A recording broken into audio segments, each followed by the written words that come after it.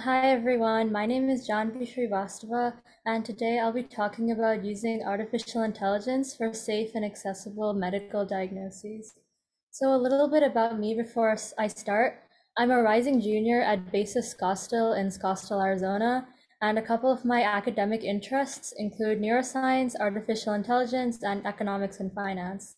My interest in AI in medical diagnoses stemmed from my science fair project about using deep learning and computer vision to detect skin cancer, which I had the opportunity to present about at the International Engineering Fair earlier this year.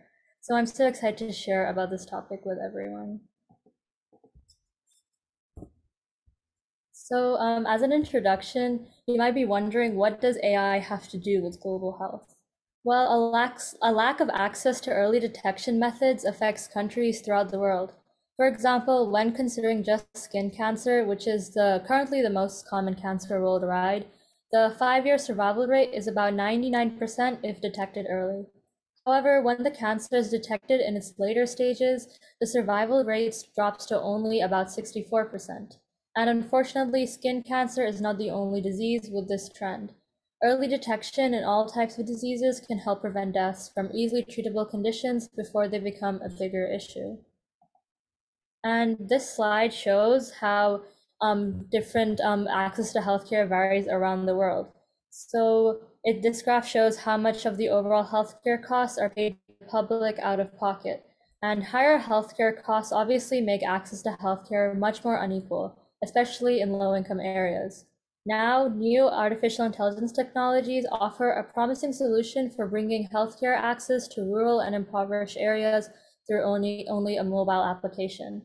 And AI is increasingly being used in telehealth and medical diagnoses around the world. So it's important to consider AI when talking about global health. So before I get into the specifics, I wanted to give a little introduction to what different types of AI we see in industries today. So there's 4 different types: natural language processing or NLP, recommendation engines, deep learning, and computer vision. And computer vision is the most common type of AI method that is used for medical diagnoses. And as you can see, AI is becoming more and more prevalent in every industry as time goes by, which is why it's important that more and more people become educated about how to use AI in medical diagnoses. So before I discuss medical diagnoses specifically, I wanted to talk a little bit about the current applications of computer vision technologies in general. So current applications are quite varied, but 2 that I wanted to point out are AI in humanitarian efforts and in agriculture.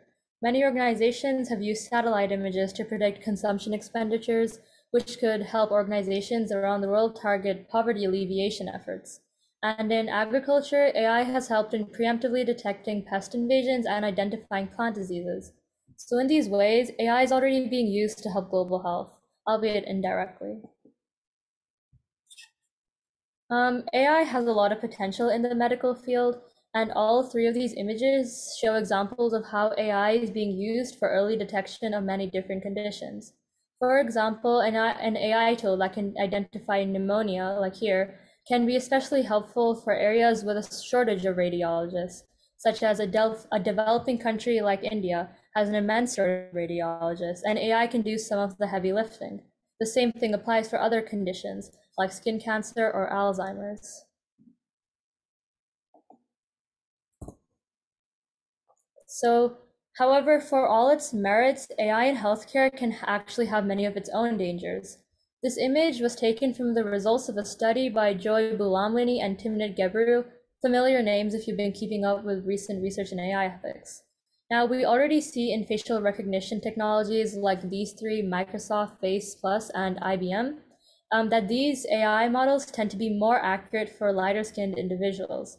This could have devastating effects on the POC community if we were to introduce AI into the healthcare system without correcting its bias, especially since our healthcare facilities in the United States especially already have a history of misdiagnoses against people of color. So why does this bias exist, and how do we stop this automated inequality, so to speak? Well, the first and foremost reason is unequal data sets. Datasets are what we use to train the AI models and they're what they learn from. So if the dataset overwhelmingly favors one group, the AI will be more accurate for that group.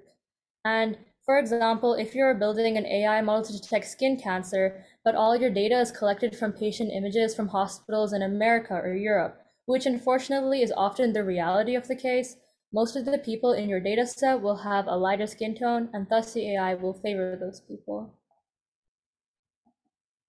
And in conclusion, using artificial intelligence software to detect and diagnose medical conditions has the potential to affect the entire world, especially places where access to medical professionals is sparse and expensive.